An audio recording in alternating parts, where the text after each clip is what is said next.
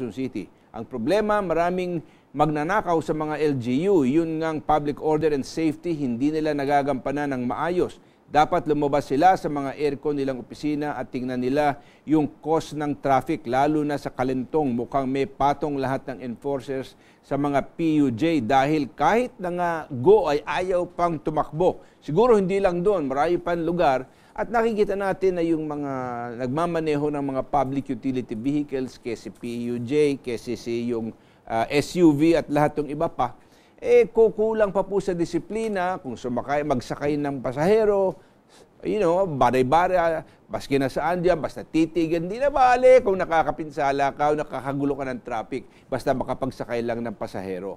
Hanap buhay kasi yan, yun ang sinasabi nila. Kanya, kung minsan talagang napakahirap po, no? Alright, mula naman sa 0926-940-4702. Yung 12% VAT daw is a source of corruption.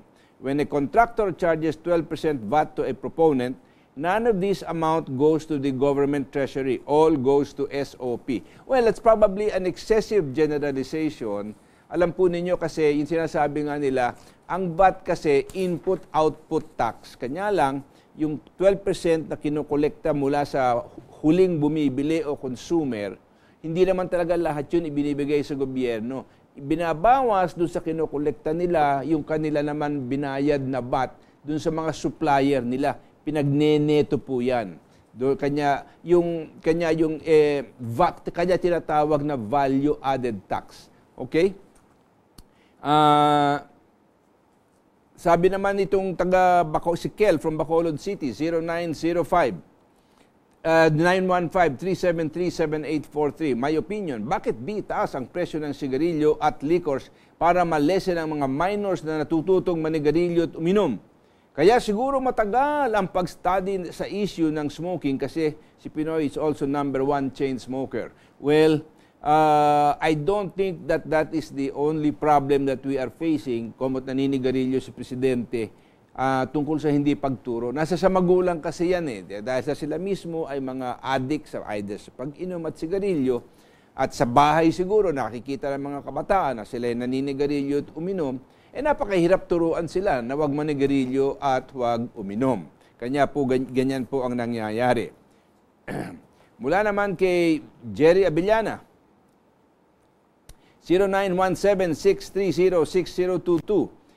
Bakit po kailangan pang mag-import ng bigas? Sapat naman pala ang supply locally kaya apektado ang kita ng farmers natin dahil bumababa ang presyo ng kanilang produkto. Alam po ninyo, totoo yan, pero naalala nyo nung guest natin dito, si Secretary Alcala, binabawasan na po nila ang pag-import ng bigas. So in 2012, they expect that from being the biggest rice importer in the world, we will be able to bring our rice imports down to about 800,000 metric tons, maybe somewhat lower, basta hindi tayo masyadong binagyo at maganda ang harvest natin.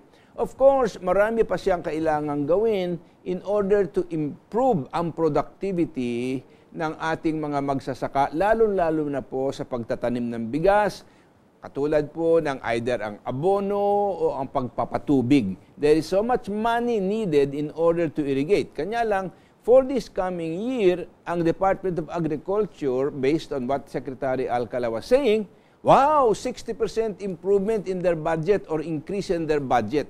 So medyo marami silang pera and we hope that Secretary Alcala can use all this money productively and gain very, very good improvements sa ating productivity, marahil hindi lang po sa bigas, pati sa gulay, pati sa nyug at lahat ng iba pang tinatanim natin, kasama na rin ang mga prutas. Okay. 0928-961-6661. Cesar ng San Antonio, Nueva Ecija. Maaari po bang malaman kung ano ang mga requirements para makautang sa bangko ang mga magsasaka? Hay naku po, ang mga magsasaka ay hirap na hirap talaga pong humiram sa bangko. Bakit ang mga bangko ay naghahanap ng collateral? Kung wala ka namang lupa dyan na maipeprenda sa bangko, ay problema ka. Kung ikaw ay beneficiary ng agrarian reform, yung titulo mo hindi mo naman pwedeng iprenda yan not legally, so hindi rin pwedeng tanggapin ng bangko. Yun. Dito kailangan umisip ang pamahalaan ng paraan kung paano marahil sila makakapagpautang sa mga magsasaka sa kanilang pangangailangan ng abono, ng patubig, ng makinarya, ng binhi, o marahil mga papalaki ng mga hayop para sa kanilang pangangailangan. Marami pa tayong kailangan gawin para magkaroon tayo ng mga magsasaka na ang kanilang buong pamilya ay malusog because ang productivity ng kanilang maliit na lupa ay gayon na lamang. Alam po nyo, kahapon nababasa ko sa dyaryo, o kahapon ba yun, ngayong umaga, na sa Israel, yung kalahating 500 square meters, alam nyo, umaani sila ng tonelada ng kamatis. Meron silang method o drip method na yung pagbibigay ng tubig at fertilizer na eksaktong-eksakto lang sa halaman. Na wow, ang ganda-ganda raw po ng ani nila. Yun ang intensive cultivation. Walang na very, very effective. Napakadami ba pong tayong magagawa para pasaganahin ng gusto ang buhay at pagkat kailangan tingnan natin na yung ating kalawakan ng ating lupa dito ay maaaring pakainin ang napakaraming milyong tao sa buong mundo. Kailangan tingnan natin na ang merkado natin ng ating agrikultura ay hindi lang ang Pilipinas, hindi lang ang Pilipino, kung hindi ang buong mundo. And it is not just in terms of rice, but in terms of fruits and vegetables and flowers. Okay? Ito naman from 0905-762-21733. Edgar Eugenio po, mahirap magpa-register ng organic fertilizer gawa sa animal waste kaya ayaw mag-certify ng OCCP at NIZERT ng mga abono galing sa dumi ng hayop ng mga commercial livestock producer. I really don't know what to say to that, but alam po ninyo itong mga question na ito, pinadadala rin namin kay Secretary Alcala, and I hope that he will be able to provide you with some answers kung bakit matagal. Siguro, sinisigurado lang nila na yung pataba na galing sa dumi ng hayop ay medyo patuyo na at medyo nalinis na, kanya yung mga nutrients na lang sa dumi ng hayop na tinatawag natin dumi ang nananatili doon sa abono at hindi na makakapinsala either ng paglalagyan ng abono o hindi ma-absorb nung halaman yung masamang mga bagay sa dumi ng hayop. Siguro kailangan silang mag-ingat, no?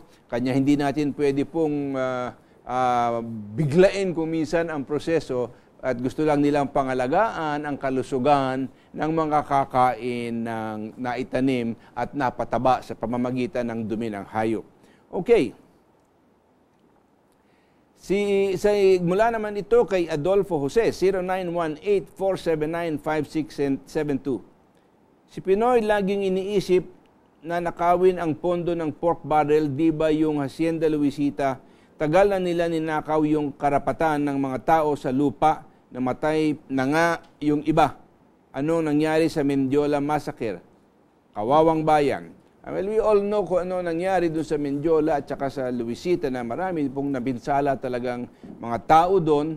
Pero mayroon na tayo ngayong unanimous Supreme Court decision na sinasabi na ipamigay ang lupang yan sa mga magsasaka ng Luisita. Kanya lang, hindi naman talaga pamimigay yun eh. Kasi binibili rin ng magsasaka yung kailangan siya magbayad. In other words, over an extended period of time, doon sa lupang kukunin niya. Ito naman, isang question mula dito sa ating mga nanonood ngayon, 0926-164-2676. How can the Philippines stand out? Wow! That is such a wonderful question. This country will stand out when the people of this country behave with righteousness. Kung tayo ay nabubuhay ng tama, ang biyaya ng Panginoon ang siyang iiral sa atin, and we will encounter blessings and prosperity and success na hindi pa natin nararanasan kung tayo ay magiging tapat sa Diyos at tapat sa ating bayan.